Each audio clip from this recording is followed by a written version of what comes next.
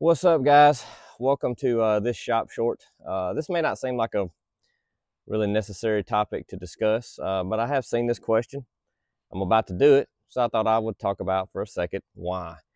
The question would be, is it important to clean your dual sport adventure bike, your Jeep, Tacoma, whatever it is that you're off-roading in, and you come back from a ride or from a trip and it's muddy, it's sandy, it looks cool, we like to ride around, show it off, lets you know that we're not just mall crawlers or street cruisers. Like, we actually get out and do stuff with them. But is it necessary to wash it? I mean, you're going to get it right back out, you're going to get it dirty again. Why would I bother washing it and cleaning it up? Well, there's a few reasons.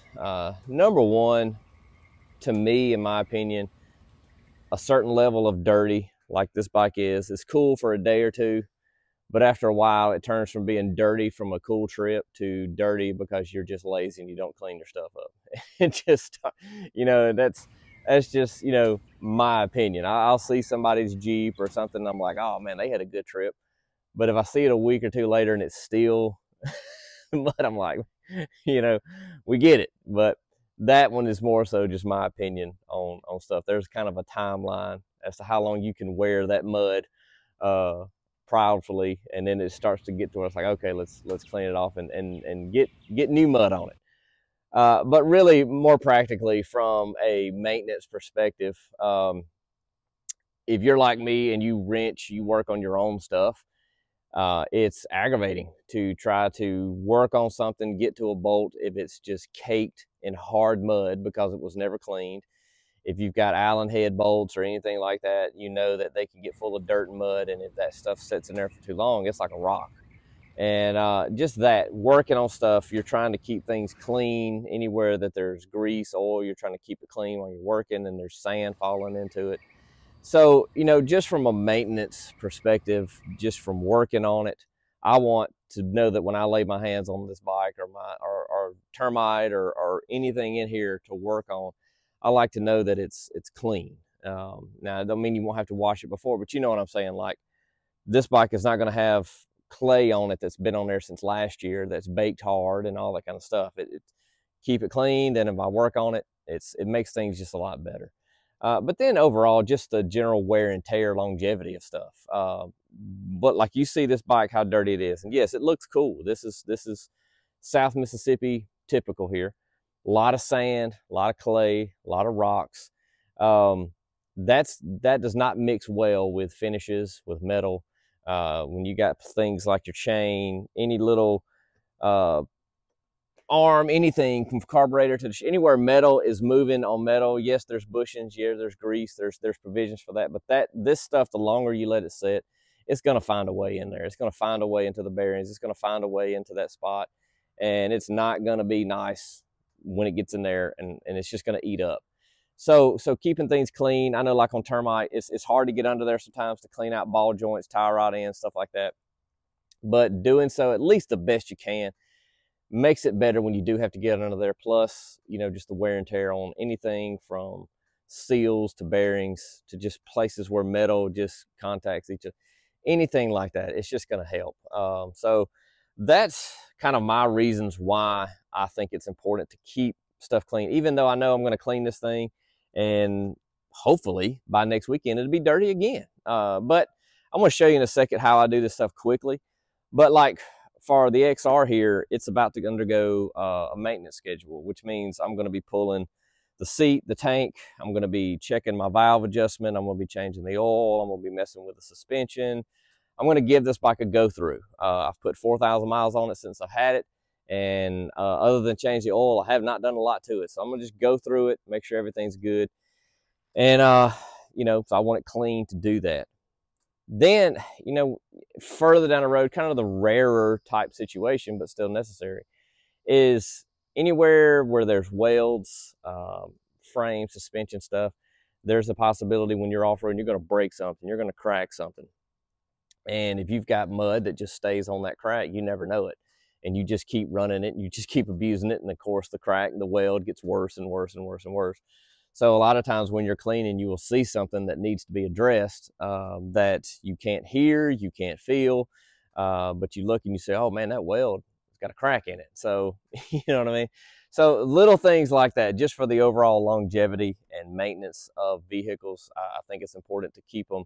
You don't have to showroom clean it and spit shine it every time, but just to keep the loose stuff. Let me show you real quickly what I do that makes this fast and easy. And you may have a better method than I do, but this is what I do and it works. So let me show you what I got. So for starters, I'm a big gasoline guy, but this little cheap power washer, I don't remember what I paid for it. It's well under $100, or was at the time, from Harbor Freight, has done fantastic. I have cleaned this bike multiple times.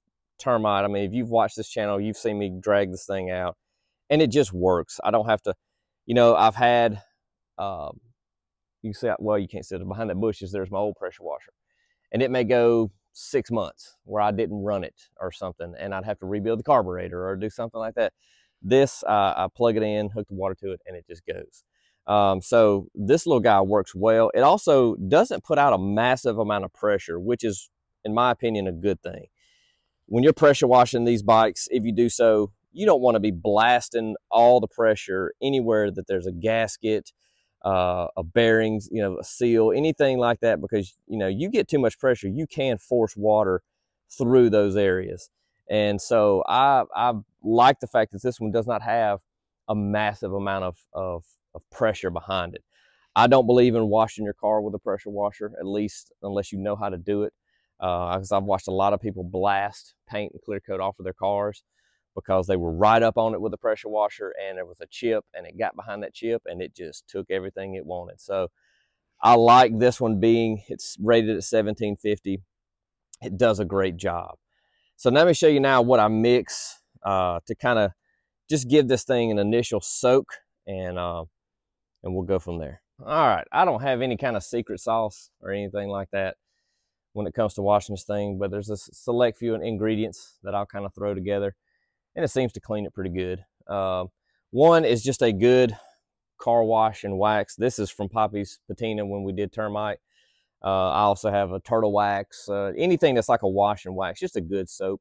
That seems to clean good, but I will couple it with a good dishwashing detergent, something that's going to clean a little bit harder. It's got a little degreaser in it.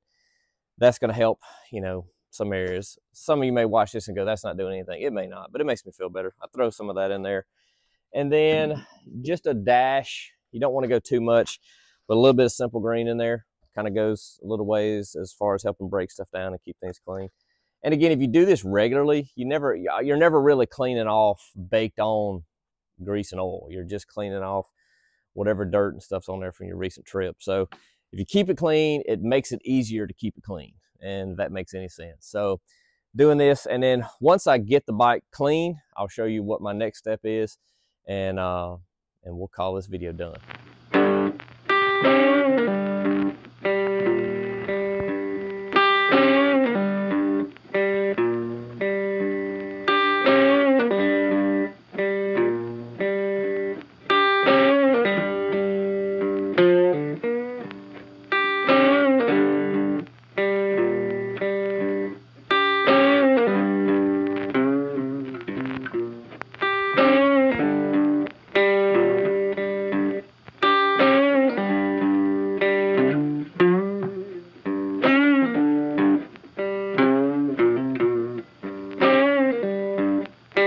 All right, we've let the bike, it's hot out here today, so just kind of let it sit in the sun for a second, drip dry, and then I just take my blower and just kind of blow off all the loose, because right around here, all your gauges and stuff, you know, water just puddles in there and you can't get in there dry with a towel.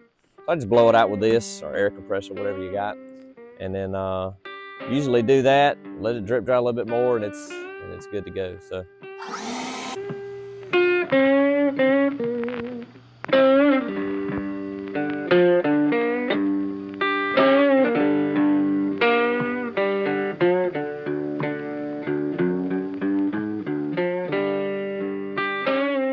All right, so as you can see, the bike is clean, and if you noticed in the time lapse, I didn't put a brush to it. I don't use a brush.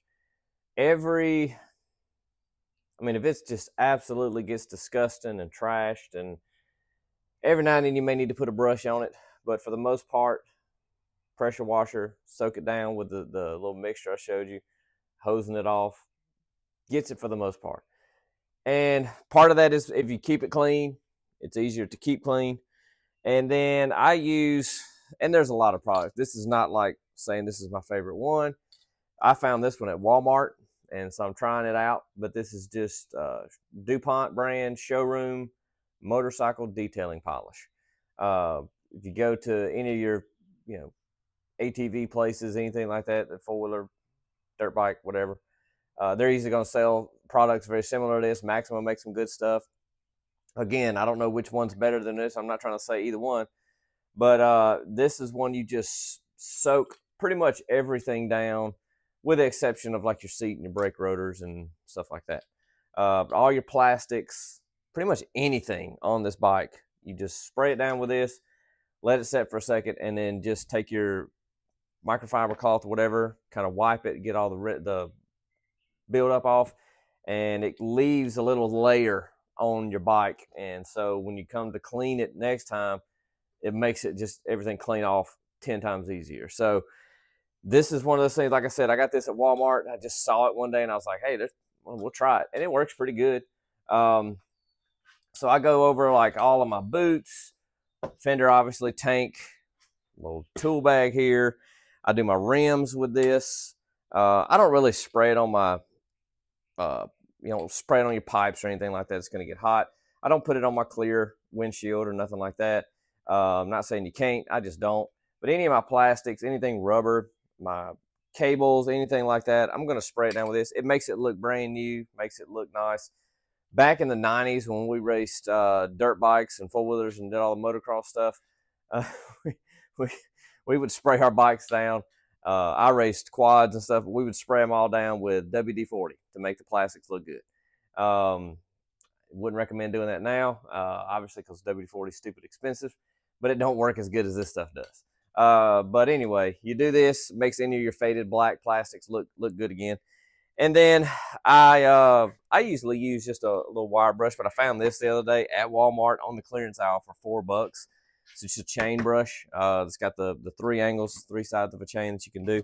So I'll be using that from now on. And this is the X-Link chain.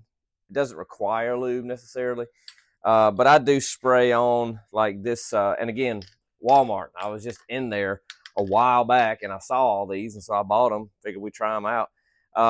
This is just a DuPont brand chain saver, and it's just a wax essentially that you put on there, and this just makes it easier to clean. So I clean my chain, give it a little coat of this, makes it clean up better in the future.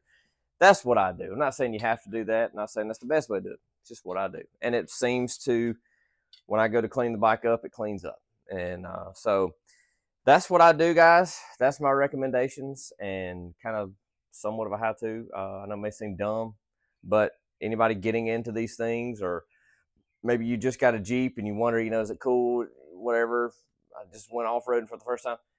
Keep your suspension stuff, keep it all clean, make it easier to work on, make it easier to see if you have a problem, and your parts will last a little bit longer. And so yeah, it's cool to ride around with the dirt and the mud for a little bit, but eventually you do want to clean it off. Take care of your stuff. It'll take care of you. It'll do well. My personal belief is that one of the top best things that you can do for dependability and longevity out of anything is just general good maintenance. That's what I got today. Give us a like and a subscribe if you like this video. We're trying to reach 3,000 followers. We've been doing YouTube for 4 years now, and we're just trying to grow the channel. So give us a like, give us a subscribe, comment below. We'd like to talk to you, get to know you. But other than that, man, we'll see y'all later.